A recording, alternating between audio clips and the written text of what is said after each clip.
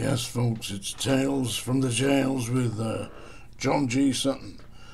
First of all, I'm going to talk today about Alex Chalk, the Justice Secretary, who is making a statement in the House of Commons today concerning a rethink of the way that foreign nationals are sentenced in the court systems of Great Britain. He's going to propose to Parliament that foreign nationals, when arrested and charged with offences such as drug dealing, theft, various minor offences or relatively minor offences, they're no longer processed through the court system but will be automatically repatriated to their country of origin. So assuming that the offender is from, say, Albania or Bulgaria, Romania, Australia, wherever they're from, instead of actually being processed through the courts and sentenced to imprisonment, they are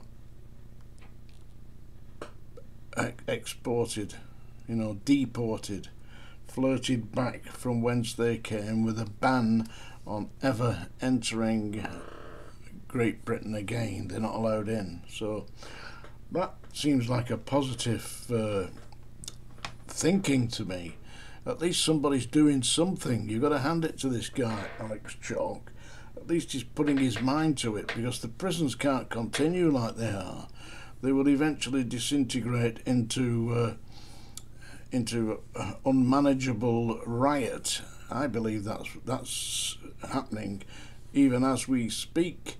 They are, and I'm receiving information from serving staff in the prisons that they're saying that the landings are no longer under their command, that the inmates are taking charge of that and intimidating the staff. Which they will do. I mean, if you've got young ladies on there with a big hat and a set of keys, and there's 100 men need locking up, well, they're in trouble, aren't they? Because if they don't want to be locked up, they'll just say, nah, piss off, we ain't doing it, And unfortunately, there's nobody to back them up, because as I've been saying here for some time, if you ring the alarm bell and the Vernon girls arrive, what are you going to do? They ain't going to go in mob-handed and deal with them like we used to do. The days have gone, and they've gone because I believe what happened is you got some kind of crazy think tank at the Home Office who thought, well, the right way to deal with aggression and violence and in the prisons is to bring in a calming influence. If we're bringing the calming influence of females, that will, the prisoners will treat them with respect and not actually behave in a violent manner. Well, unfortunately for the think tank, they hadn't counted upon the inmates that they got. They were obviously thinking about some other kind of inmates, not the kind of inmates that are in there now. The ones that are out there head on spice and crack and whatever else they can get their hands on. Numerous prisons are saying that drugs are more easily available in prison than they are on the streets. What kind of a carry-on is that? So it's time that Alex Chalk, or whoever is the Justice Minister or in charge of this, got a grip, and it's nice to see that we have got somebody who is at least making a move in the right direction and trying to get a grip of this situation before the situation escalates out of control. And from what I'm told by the people who are working on the inside of the prisons, it isn't very far away, because they completely cannot control the prisoners that are in their charge, which is a damn disgrace. I see that, I don't know if you've read it yourself, it's in the papers today, that this murdering nurse who killed all the children, what was it, 8 children that she murdered or attempted to murder, Lucy Letby, she's living a life of luxury in some jail somewhere, apparently sunbathing and taking part in karaoke, and well, I mean, that's what prison's all about, isn't it? Yeah, you gotta have some fun, eh? From what the article about that is, it sounds like it's a bit more like Butlins than Strange Ways, which is extremely weird. I mean, the parents of these babies that have been killed will no doubt be displeased to read that the murderer of their children is living a happy little life with a load of friends, getting her feet up on a sunbed and singing along to I Will Survive, or whatever it is. Once upon a time I was petrified. Anyway, that's enough of that. I'm not going to ring the song dinger today, because I'm not going to sing or read a poem. I'm going to read you an extract from my book.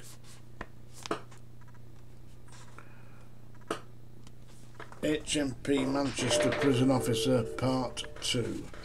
I'll just read you a little extract, because a number of people have said, oh, they think I should read the book. Well, the book is available on Audible, and the actor that's actually reading it is Alan Turton, and he's done a brilliant job. But I'll give you my version of reading part of Chapter 1. HMP Manchester Prison Officer Part 2. Available on Amazon now. This is an extract from Chapter 1. It was 11:30 AM, so I reported to the principal officer in charge of E-Wing in his office on E2 landing. He did not greet me with any enthusiasm. Quite the opposite. Sutton, eh? He peered at me from beneath the slashed peak of his hat. On the floors, report to Officer K. As he said that, he pointed to the door. It was something I had noted about this job and this particular jail. The senior staff all pointed at doors. On landing E4, I duly reported to the officer in charge, and he seemed friendly enough, though a little odd. He asked if I played darts, which I told him I didn't really, but I knew how to. This answer appeared to disturb him, as he took 3 steps away from me, held up his right hand, and pretended to throw an invisible dart at an equally invisible board. He repeated this action 3 times.